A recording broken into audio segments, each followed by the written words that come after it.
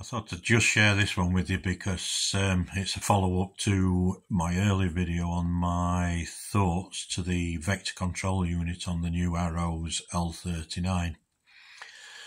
If you've watched this video, you will know that I am not keen on using gyros. So this is the first time actually I've used some kind of vector control gyro, if you like.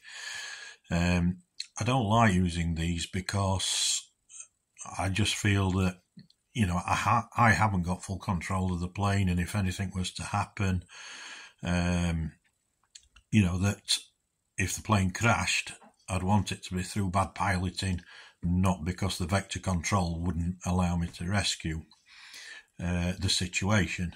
I understand for helicopters, such as the one you see up here, they have to have, and do have, and I do use them in my helicopters, but on this occasion my worries were correct, and unfortunately my L39 no longer exists.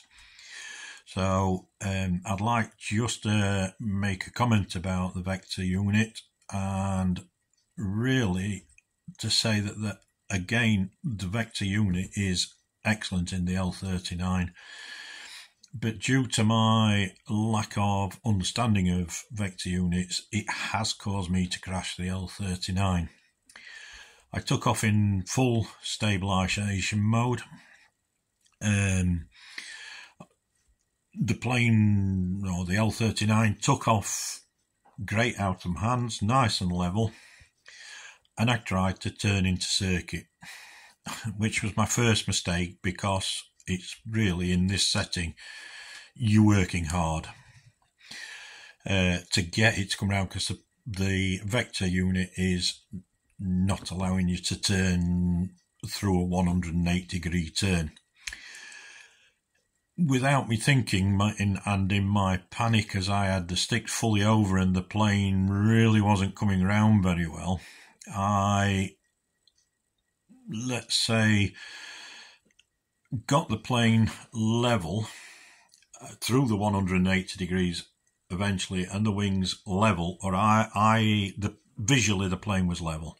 I can't remember where my sticks were or anything, but on my three-way switch, I just knocked the switch from full stabilisation control through switching the unit off and then into flight stabilisation. I thought, because I'm travelling through the off, that it would switch off the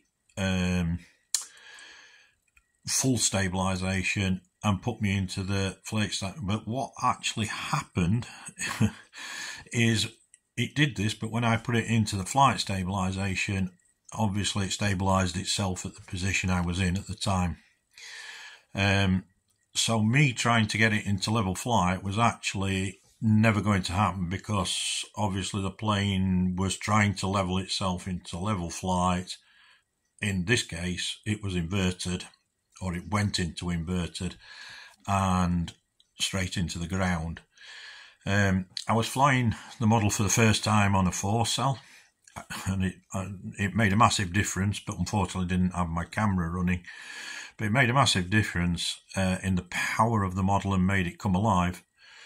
But because of my lack of knowledge of this, and I was told after I should wait 3 seconds, so switch it into off, wait 3 seconds, and then switch it into the stabilisation or flight stabilisation mode. This it just emphasises my lack of love of stabilisation systems, because when you're fighting the model or trying to control the model, the last thing I'm going to start doing is counting 3 seconds until I've moved from one to the other. So I thought I'd just share this with you for you to bear in mind.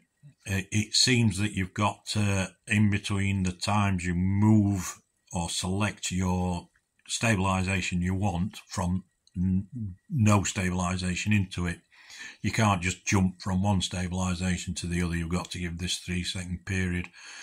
So hopefully the video was useful for you, and thanks for watching. But It was a sad demise. The model, unfortunately, as it hit the ground, the battery split and there was nothing left. It basically all set on fire, and it was a pile of melted foam with a full total loss of the airframe, electronics, receivers, everything.